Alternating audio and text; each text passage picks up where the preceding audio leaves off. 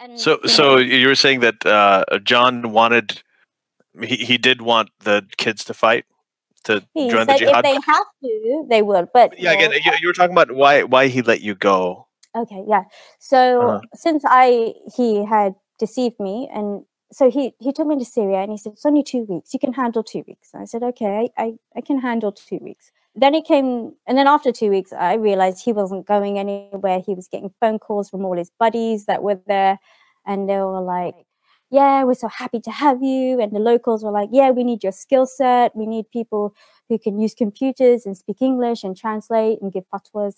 They needed people like that.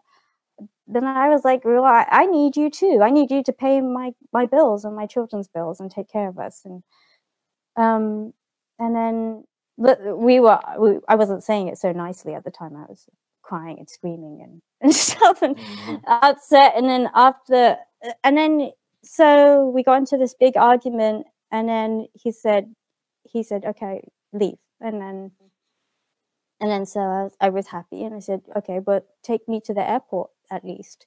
And he was like, no, I reported him to the authorities as soon as I got to Syria, and I got hold of a phone, I called the authorities and I told them he's done this and I need help. Otherwise, you're not going to just have one American jihadist, you're going to end up having 5 American jihadists. Because of Secular Jihadists is an increasingly influential podcast with much of its growing audience in Muslim-majority countries, advocating for atheists, secularists, and Enlightenment thinkers. We want to reach out to more people. If we reach 500 patrons, we will be able to translate our shows into Arabic, Urdu, Persian, Bengali, Malay, Turkish, and other languages in these countries. Help us get there at patreon.com/SJME.